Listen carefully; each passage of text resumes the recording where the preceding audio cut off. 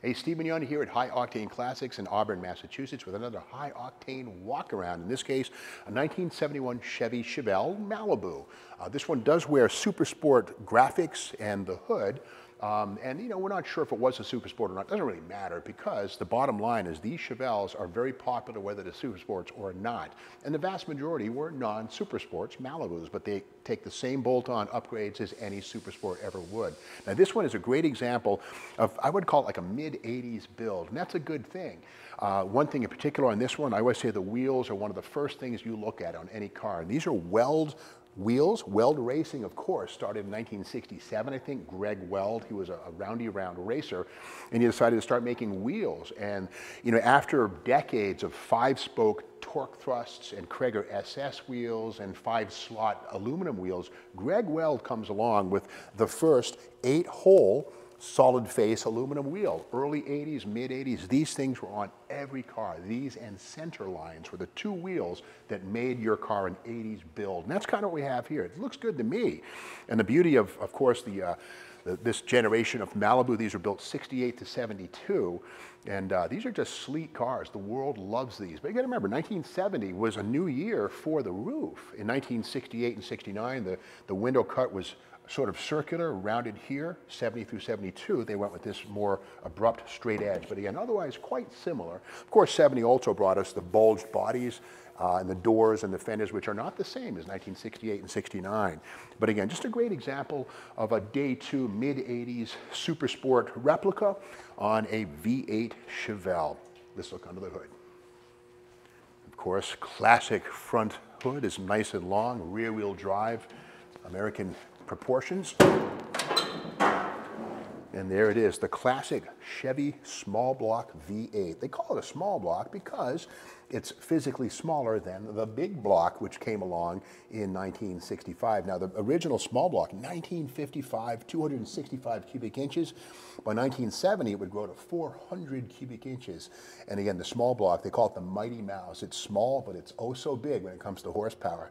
This one has some classic day two goodies. Of course, the aluminum Edelbrock intake, a little 4-barrel carburetor. This one is an Edelbrock also, a square bore, steel tube headers, and pretty much stock under the hood. And that's just fine, nothing wrong with that. This one's backed up by an automatic transmission. And we'll get to the cowl tag and the VIN data in a minute. But again, just a classic example of, you know, a wannabe Super Sport. Nothing wrong with that. And keep in mind, in 1971, you could actually get a 350 in a Super Sport as high performance and big blocks began to fade from the scene. But again, that doesn't mean you had to keep it a stock 2-barrel. This one has the 4-barrel, and that's a good thing. Let's look inside.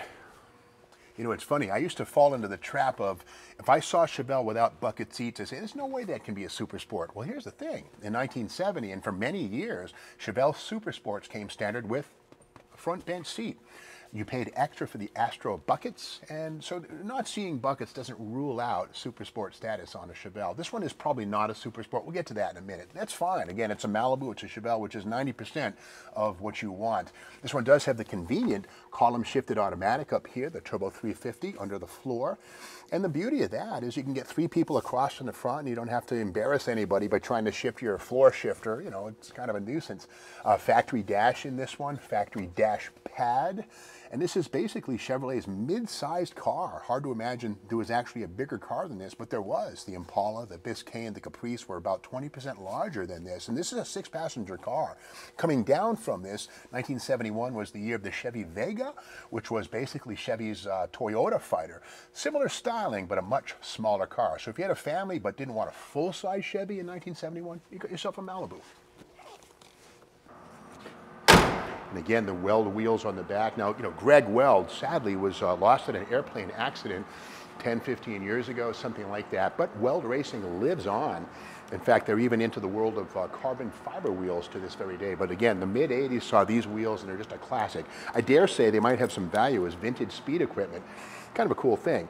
Now, here we look in the trunk, and the beauty, again, of Chevelle is the big interior, also a big trunk. A family could totally do a week's worth of shopping, put the food back here, go for a trip with maybe 3-4 suitcases and not feel cramped.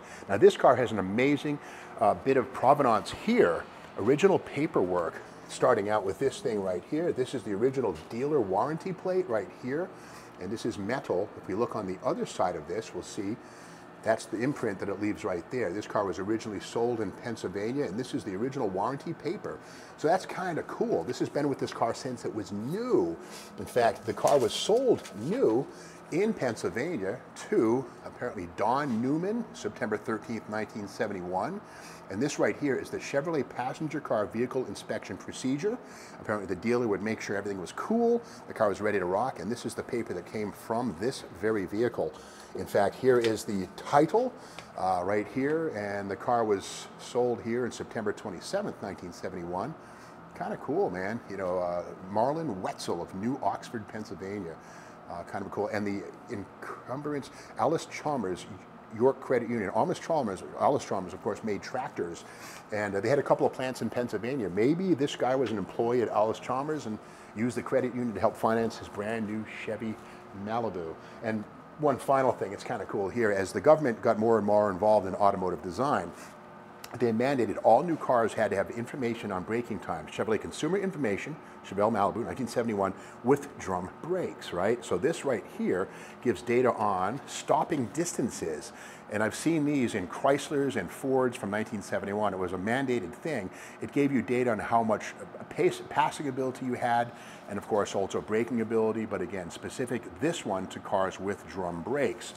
And we can see right here, tire load data. Interesting stuff, very original, and speaks to this car's, well, original origins with drum brakes. So it now has discs, so more than likely, because of the drum brakes, this was not a super sport, but doesn't matter. It was a V8 car, has a 134 VIN prefix, so V8 then, V8 now. But just a beautiful example of a mid-sized classic Chevrolet. And again, keep in mind, 72 was the final year for this body style. 73 brought the Colonnade family with the big, thick B-pillars, rollover protection built in, no more convertibles.